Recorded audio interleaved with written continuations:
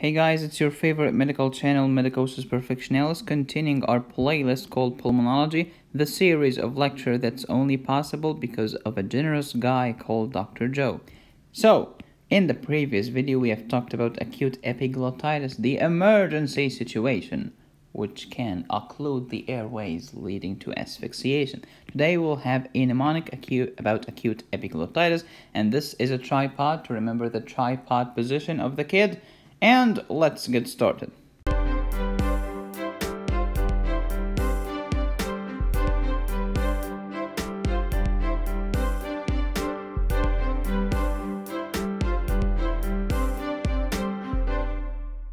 This is the D mnemonic. So epidemiology, unvaccinated child, defective decision by the parents. I'm trying to be respectful. I'm trying not to say DUMB. Okay, let's keep it clean. Please vaccinate your kids, please. Next, clinical picture, dyspnea or respiratory distress, muffled voice, dysphagia, which is difficulty swallowing, odynophagia, which is painful swallowing, which will lead to drooling because the kid cannot swallow, the saliva will drool. Inspiratory stridor, tripod position, airway obstruction will lead to CO2 being detained. When you detain the CO2, you will end up with respiratory acidosis because CO2 will just combine with water, which is everywhere in your lung because your lungs are nice and moist, leading to the formation of H2CO3, which is carbonic acid. Carbonic acid will give us HCO3 and the nasty H. And H is the acid. It's the ultimate acid. It's the protons. Acute epiglottitis is an emergency that can lead to death. Management: do not examine the throat. Do not be stupid because you can kill the kid. You can close the airways by your stupid physical exam. Do not give oral fluids for the same freaking reason. The kid cannot swallow, so don't give him something to swallow, idiot. Forgive my language, but you should do a lateral x-ray and you will find distended epiglottis. We call this the thumbprint sign. And also you'll find diminished valvular space. Because of the enlarged epiglottis, it's decreasing the space underneath. Delight the kid. Be nice and charming. Keep him or her comfortable and quiet because they're trying to breathe carefully. Do not irritate them, you irritable son of a. Dial the anesthesiologist pager because it's the anesthesiologist's job to secure the airway. If there is no anesthesiologist there, you do it yourself because it's an emergency, and this is called common sense.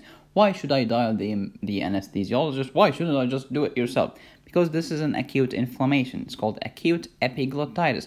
You'll have redness, hotness, swelling, pain, and loss of function. And it's very hard to even recognize the airway in this red hot mess. So leave it to the expert. What will the anesthesiologist do? Drive the airway open by endotracheal intubation or even tracheostomy. We try not to do cricothyroidotomy in kids because they need their voice.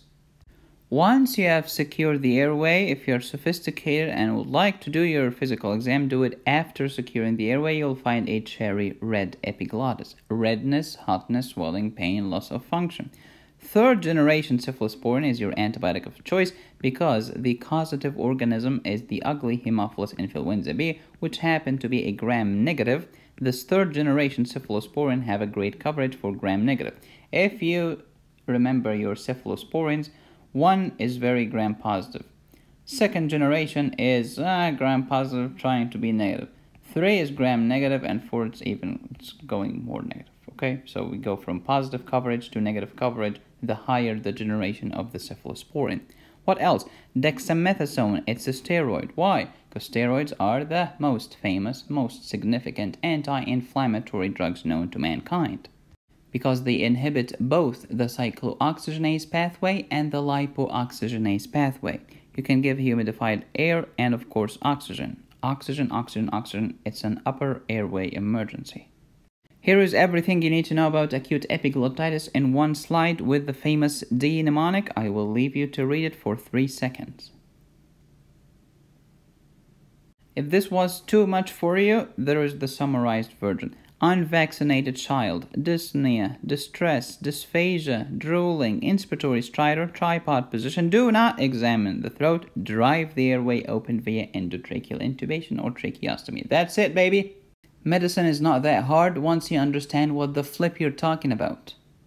You're struggling to learn about Legionella, Mycoplasma, Pseudomonas, Rhinovirus, Staph, and Strep, and Haemophilus influenza B. Try this website. It's called Picmonic. See the link in the description below. They are awesome. Animated video like mnemonics. Thank you so much for watching. Please subscribe and join the tribe. Hit the bell to get notified. Follow me on Facebook. I have more than 100 cases there. Please support this channel on Patreon. I'll send you my cases, my notes, and even the slides of this lecture and every other lecture organized in Dropbox folders that are awesome. You can download them and they are yours forever. Thank you for watching. As always, be safe, stay happy, and study hard. This is Medicosis Perfectionalis, where medicine makes perfect sense.